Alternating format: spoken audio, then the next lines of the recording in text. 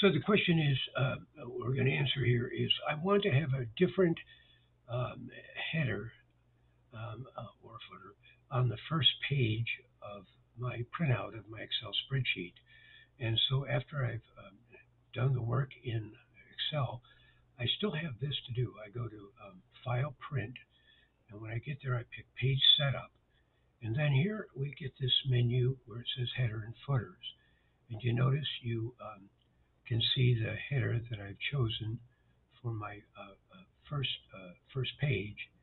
And notice down here, I have different first page.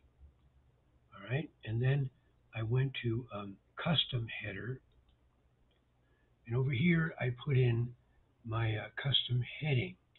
So the first page header is here. And then the other header that will show up is here. So Margie's library listing sorted by author, and then I inserted the page number here.